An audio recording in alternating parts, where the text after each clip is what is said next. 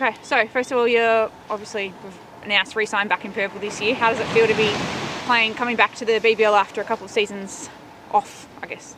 Yeah, it's really nice. It's something that I've never actually had my own, I guess, individual contract. I just came in as a bit of a replacement player a couple of years ago for a few games, and I was a bit sort of out of my depth. So, yeah, I feel ready. I feel prepared, and well, maybe as prepared as I can be. But yeah, it's nice to have signed with the Hurricanes officially and ready to get out there. The WBBL is ticketed for the first time league-wide this season. What do you think that means in terms of the growth in the competition? I think that's great for the girls' game. Hopefully that means our numbers are increasing each year, and this year won't be any different. And yeah, I know that the people that have been watching for multiple seasons will continue to come and watch, and hopefully we can continue to grow the girls' game. Where are you most looking forward to playing this season? Ooh. I mean, obviously Blundstone's always nice. I have some good memories here at Blundstone. Hopefully I can get some family and friends along to come and watch. So yeah, definitely Blundstone, but got some fond memories of Latrobe as well, as I've got some good memories there.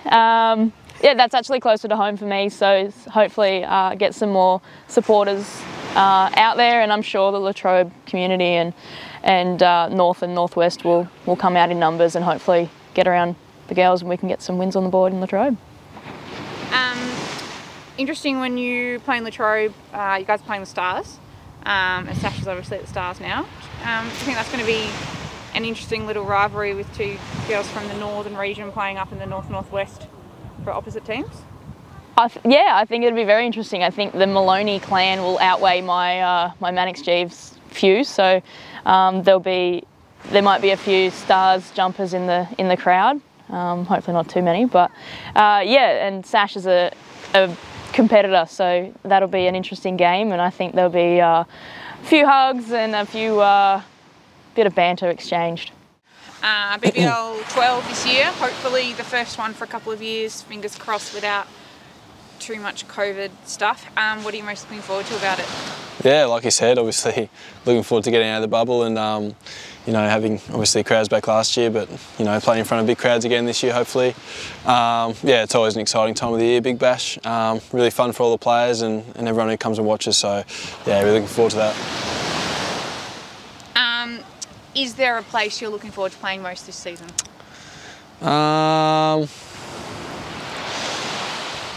know. I think every ground in Australia is really unique, and it's always good to sort of change around every few games and get a few different experiences. But coming to Bellerive is always fun. Always good entertainment from the batter's perspective. But yeah, not really one favourite, but yeah. Is there a matchup you're most looking forward to from a team perspective or from an individual perspective? Obviously, still a bit of bridge to go under the water with recruitment for everyone. I don't know. I think playing against the Melbourne Stars is always, I don't know, I think they're sort of the Collingwood of the Big Bash, so it's always nice to win over them. But yeah, they're probably the number one on the hit list at the moment. And on a bit of a different note, BBL draft is Sunday week. What do you think about the draft? And you've obviously had an intriguing draft experience of your own in the past. What do you think the players will be feeling in the lead up to that? Yeah, it's pretty exciting. Yeah, I haven't really got my head around it too much at the moment. There's obviously a lot of players have nominated, which is really good for the comp. But yeah, it's going to be exciting to see it gets picked up, and a lot of new names in the Big Bash, which is always a good thing. But yeah, it's going to be nervous for those guys who are in it for sure. See where they end up, but yeah, I'm sure it'll be good.